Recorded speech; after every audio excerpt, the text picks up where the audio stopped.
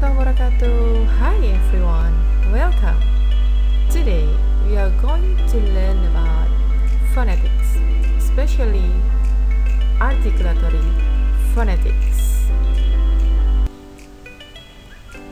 From one of Churchill's books, The Study of Language. So, what is phonetics? According to you, phonetics is the general study of the characteristics of speech sounds. There are at least three main areas of phonetics, and our main interest will be in articulatory phonetics, which is the study of how speech sounds are made or articulated. There are also other areas of phonetics. Acoustic phonetics deals with the physical properties of speech as sound waves in the air, and auditory phonetics, which deals with the perception of speech sounds via the ear.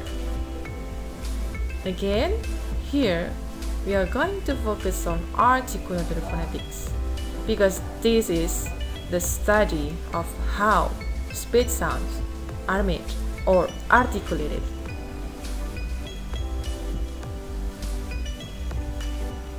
In articulatory phonetics, we investigate how speech sounds are produced by using our oral equipment. How is the process? We start with the air pushed out by the lungs, up through the trachea to the larynx. Inside the larynx are the location of our vocal cords, which may take two basic positions. The first position is when our vocal cords are drawn together, the air from the lungs repeatedly pushes the vocal cords apart as it passes through, creating vibration. The sounds produced in this way are described as voiced, such as Z. Let's try to produce this sound and place a fingertip on the top of your Adam's apple. Let's try it. Z. Can you feel some vibration? Yes, sure. That's why this is called voiced sound.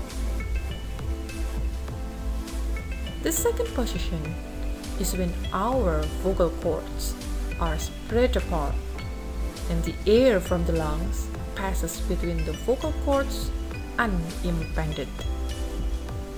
The sounds produced in this way are described as voiceless, like when we produce the sound of S.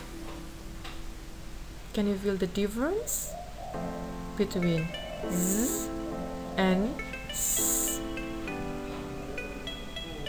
Yes, when we produce Z sound, we can feel some vibration, but when we produce S sound, there is no vibration.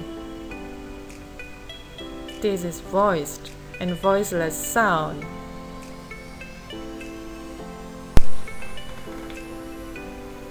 Next,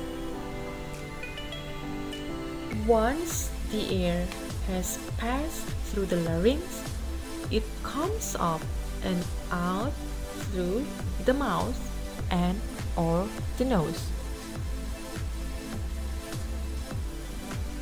The tongue and other parts of the mouth constrict the shape of oral cavity where the air passes through. And the location where this constriction takes place is called place of articulation. So, next we are going to investigate the consonant sounds in terms of where they are articulated or the place of articulation. The first one, we have bilabials. These are sounds formed using both upper and lower lips. But like in pat, which is represented by the symbol, and this is voiceless. Like in pat, this is the symbol and this is voiced because there is no vibration. Like in mat, which is represented by the symbol, and this is also voiced. Like in walk, this is the symbol and this is voiced. So we have 4 sounds for bilabials. One of them is a voiceless and 3 of them are voiced. Here we have to know that these are not the letters of written English. These are the sound symbols of spoken English. So remember that the sounds of spoken English do not match up to the letters of written English. Here it is, the location of bilabials. The sounds that are produced by using both our upper and lower lips. The second one, we have labiodentals. These are sounds formed with the upper teeth and the lower lip.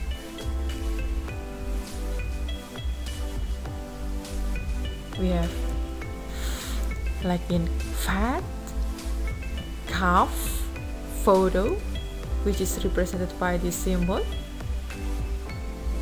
and because there is no vibration, this is voiceless.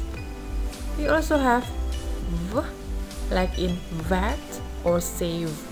This is the symbol and this is voiced. So in labiodentals we have 2 sounds, which is voiceless and v, which is voiced. The third one, we have dentals. These are sounds formed by the tongue tip behind the upper front teeth. Just try to make your tongue tip behind your upper front teeth and produce the sounds. Like in thin, thin. This is the symbol, which is usually called as theta, and this is voiceless because there is no vibration. Like in there or then, which is represented by this symbol at, and this is voiced. So in dentals we have 2 sounds, which is voiceless and which is voiced. The fourth one, we have alveolars. These are sounds formed with the front part of the tongue on the alveolar ridge. What is alveolar ridge and where is it? Alveolar ridge is the rough ridge behind and above the upper teeth, and here it is, the location of the alveolar ridge. Okay, so let's try to produce the sounds. Like in top, which is represented by the symbol, and this is voiceless. Like in sit, which is represented by the symbol, and this is voiceless. Like in lab, this is the symbol, and this is voiced. Z in zoo, this is the symbol, and this is voiced. J like in jeep, this is the symbol, and this is voiced. N like in nut, this is the symbol, and this is voiced. R like in right, this is the symbol, and this is voiced. So for alveolars, we have 7 sounds. 2 of them are voiceless, and 5 of them are voiced. The next one, we have palatals. These are sounds produced with the tongue and the palate. What is palate and where is it? This is the location of the palate. Let's try to produce the sounds by using our tongue and the palate. Sh, like in shout, which is represented by the symbol, and this is voiceless. Ch, like in child, which is represented by the symbol, and this is voiceless. We have also here for trees. This is the symbol, and this is voiced. We have ch, like in choke or George. This is the symbol, and of course this is voiced.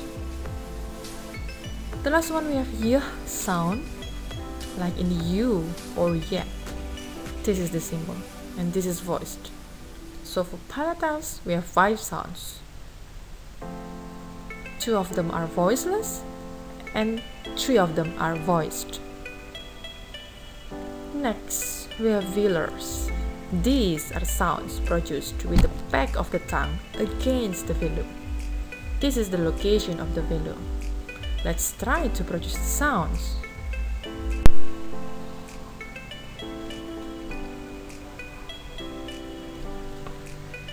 K, like in kid, coat, car, which is represented by the symbol, and this is voiceless.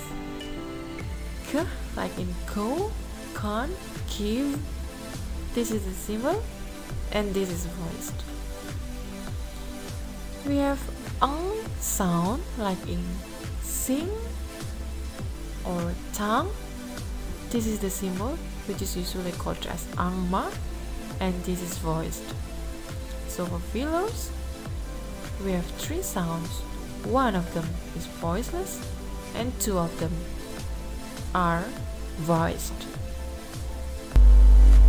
The last one, we have glottal. Here, there is no active use of the tongue and other parts of the mouth. Let's try to produce this kind of sound. What sound is it? Ha, like in house or who. This is represented by this symbol, and absolutely this is voiceless. That's it for this video. Thanks so much for watching. Hope you enjoy it. Assalamualaikum warahmatullahi wabarakatuh.